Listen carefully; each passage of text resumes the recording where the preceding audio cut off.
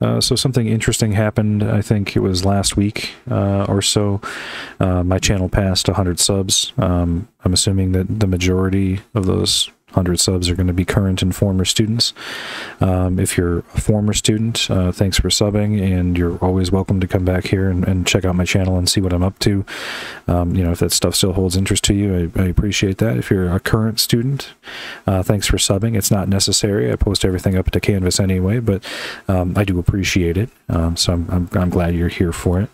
And if you're not a current or former student, then I'm glad to have you. Thanks for subbing. I don't get to see everyone that subs to the channel the way that YouTube is set up, probably for privacy purposes, unless you specifically allow a channel to see that you have subbed to them. I don't. So I can only see about 40 or 30 or 40 out of the 100 people here. So I don't know, you know, but from what I can see of that 30 or 40, I don't recognize a lot of names on there. So if you're not a current or former student, I mean, hey, thanks for subscribing. I really appreciate it. I don't have any YouTube aspirations or anything like that. I don't ever plan on quitting my teaching job so I can do YouTube full time, because honestly, from some of the things I hear about quote-unquote professional YouTubers, it sounds like kind of a nightmare. But it's just something I do on the side just for fun. You know, occasionally take a look at games or topics in the news or cybersecurity media, or you know, whatever happens to be out there.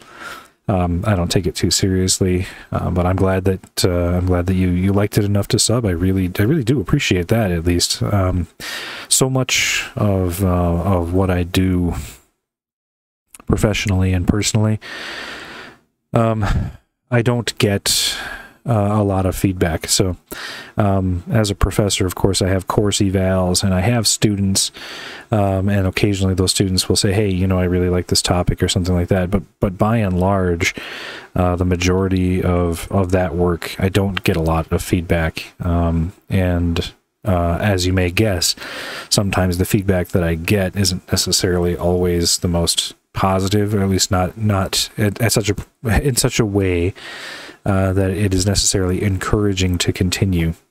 So I basically, what I'm saying is that the feedback I get lets me know what's working and what's not working, but it's hardly appreciative, right?